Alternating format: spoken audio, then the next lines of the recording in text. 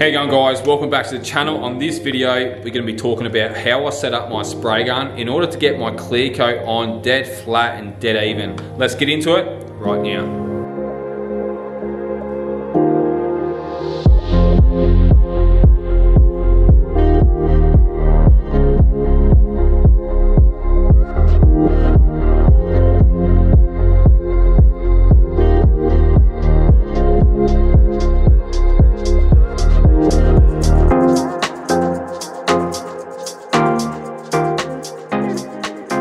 Okay, so this is the Walcom Genesi Carbonio 360 light in 1.2. Now, I do apologise if I do stumble on my words in this video. I do have a bit of a stutter, which you probably have already picked up on in my videos.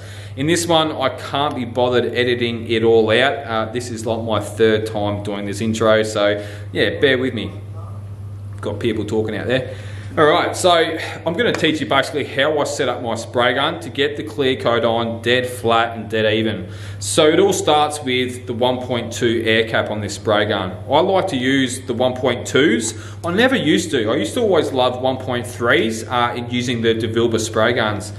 Since working at DNA Paints, I've fallen in love with the Walcom 360 lights, and they're a really great gun, and they're really priced. They're priced really well as well. So I'm going to teach you basically what each function or each part of the spray gun does and how I set it up to get that paint on the way I do.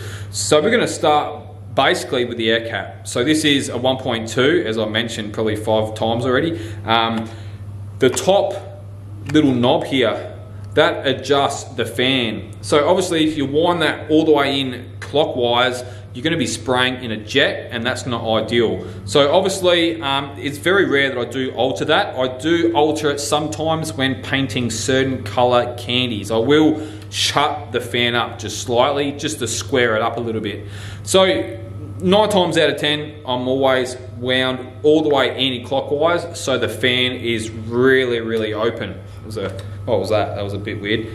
So a nice wide open fan lets the paint come out evenly. It atomizes much better than if it was on jet. So having that all the way open is key to getting a nice job. Okay, the next knob down, we have our needle. So this is what basically governs how much paint gets put out the gun. What I usually like to do is wind that needle all the way in, so all the way like clockwise. And then, so you can see, some guns are a little bit different, but we'll talk about this one. So we've got a dot up the top. So what I usually do is wind that anti-clockwise. It's easier if I just do it like this. Wind it out 3.5 turns. Now, winding it out 3.5 turns allows a certain amount of paint to come out the spray gun at full trigger. Now, ideally when you're painting, you don't want to be pulling that trigger in halfway. You really want to have it in all the way. By doing that, you get used to how much paint will come out of your spray gun. If you're trying to govern it a lot, every job's going to look different because you're not going to know exactly where that position was every time. So if you hold it all the way open, you're going to learn and get used to how your gun sprays much quicker. Now, another thing is the operation of a spray gun. This is pretty basic, but I thought I'd throw it in as well. The trigger on spray guns, most spray guns, is what they call a dual action. So basically the first little pull until it stops, that's just air coming out of the gun. The next pull, the second part of the action, is where paint comes out. So if you see me in my videos and I'm blowing air on the gun while I'm tack ragging, that trigger is half pulled in. Obviously, you want to be careful that you're not actually pushing it a little bit further and paint's coming out, or it's going to paint your hand and all sorts. So that's the trigger spoken about. We've spoken about our fan having that all the way open and my fluid wound 3.5 turns out. Now, speaking about the air pressures I like to paint at, now they are all based on the technical data sheets of all the products that I paint. Now, generally, every brand of paint is pretty much the same in regards to air pressures. Now, Basecoat is usually applied between, say, 15 and 20 PSI, and the clear coats are usually 2 2 bar of air pressure or 29 PSI. So that never changes. My air pressures are always the same, and you can basically see what air pressures you're using by using the air regulator on the spray gun. I haven't actually got one on here at the moment, but I'll put a picture up on the screen right now of what that looks like and what other air regulators do look like too. So if your gun doesn't have one, you know what you're looking for and you know what to look for when you go and buy one as well. So that's pretty much how I set my gun up. As I said, it never changes. With that said, we better put some paint in the gun and we'll start painting this guard gloss black. Alright, so before we start laying down our silver metallic base coat and our black base for the other guard in the booth, we need to put down our HS primer surfacer. So this is a high build primer, but when it's mixed 4:1:1, it turns it into a surfacer, which is like a wet on wet primer. So the high build application is mixed at 4:1. The surfacer, or the wet on wet primer, is mixed at 4:1:1. So obviously 1 part more of the primer reducer. So there's not a great deal in here, but enough to put a couple of coats down over both the guards in the booth. So we'll grab another cup out, 4:1:1.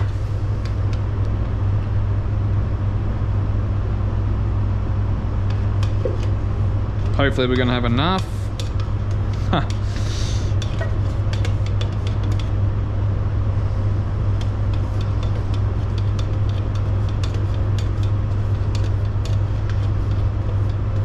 Alright, so that's at the first one. Now we get our primer hardener, which is here, HS primer hardener medium. And we're gonna take that to the next one.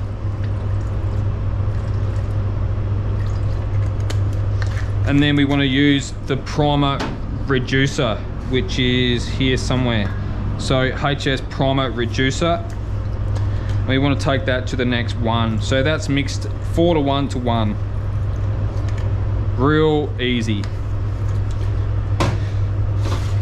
So now we'll give that a stir up, and for the application of the surfacer, I'll be using the Walcom Ego190. So this is the mini version of the Carbonio 360 light. It's really good as a touch-up gun, or if you're painting small little parts, or if you need to get the gun on a tight angle, these guns are really great. So this is in 1.2, I think I mentioned that. So very, very similar to the 360 light.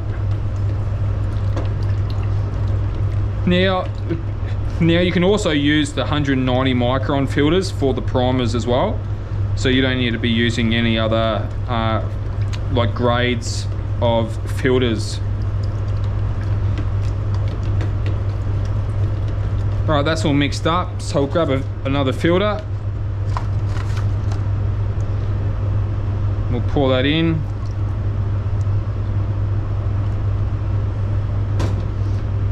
It does have a smaller pot, so we may need to refill that. All right, we'll get some gloves on and we'll start applying our surfacer.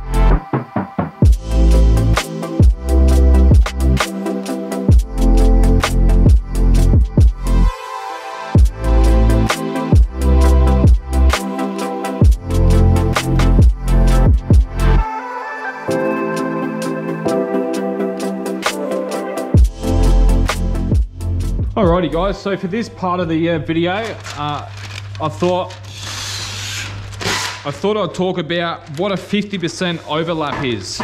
Now I'm going to put some paper up on the wall here and we'll tape it off so it doesn't blow around while we're painting. Now what a 50% overlap is pretty much as it sounds. There's probably a lot of people thinking, why are you putting this in your video? Now this video is aimed at the beginner. So as a real brief explanation, I'll demonstrate with some tape first so you guys get a bit of an idea, and then we'll do a spray sample on the paper. So that's our first coat of paint. The orange represents the paint we've just put down. What a 50% overlap means is that your next pass of the spray gun goes 50% down.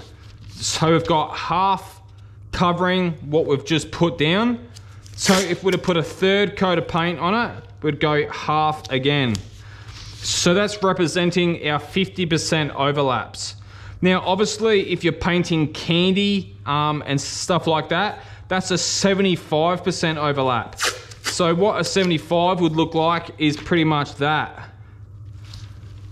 Oh, my finger's stuck. Ugh, that's why I hate tape and gloves. So that's pretty much a 75% overlap. So you're getting a lot more paint in the same area, because candies are very transparent and you need to have coverage for it to look the color that you want it to look like. So that's a real basic, really rough example of what overlaps are. So what we're gonna do now, we might as well get our spray gun, and I'll do it with paint as well, just so it looks a bit more professional for this video, I guess. So I have turned the booth off for this part of the video. We're just gonna do a couple of little passes with black base coat. Is that black or is that silver in this gun? I think that's silver in this gun. We won't do it with silver. We'll do it with black. So turn that air pressure down. We'll get our air regulator. That's inside the paint room.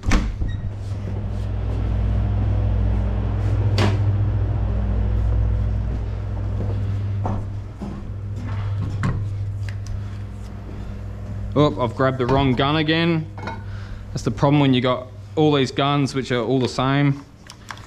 All right, so these are the good things about the Walcom guns. The air reg goes straight on. You press the button, it turns on like so. And we want to be painting between, as I said earlier, the 15 to 20 PSI. So hopefully that's on camera and you can see that. So we'll go roughly 15 PSI. Easy. All right, so make sure that our fan is horizontal. We don't want to be having an uneven fan. So a 50% overlap is, we'll do a pass. So obviously that's put, I don't know, probably about an 8-inch fan pattern on the paper. Now we'll bring that down 50%.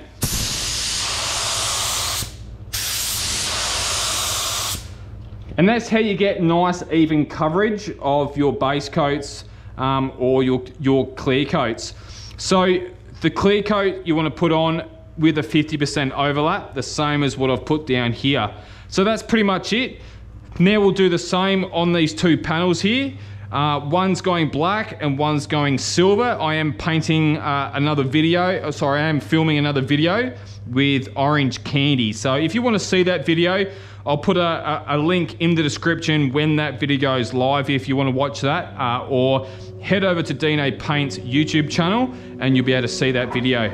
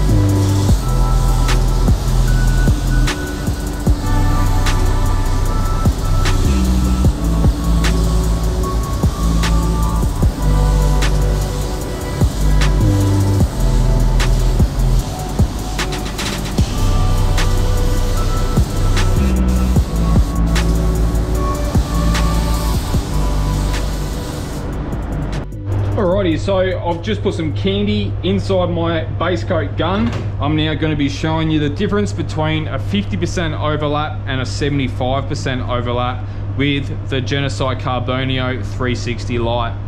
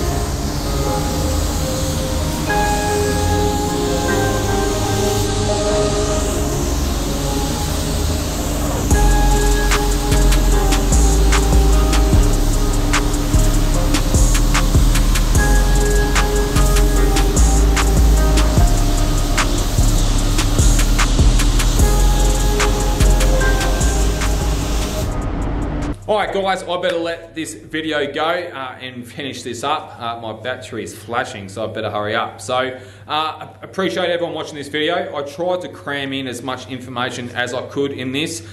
Those gun settings that I've shown in this video won't change no matter what I'm painting, whether it's individual panels or a complete car. Yeah, by all means, give it a shot. If it's not working out for you, maybe adjust your speed. Maybe go faster or slower and watch that paint go on. If you're painting in a booth, use the lights, look on the panel, look how the paint's going on, and get that clear coat down as flat as possible. Hope you've all learned something in this one. I'm going to leave it there. You guys will take it easy. Hit that like and subscribe button if you haven't, and I'll see you guys on my next video.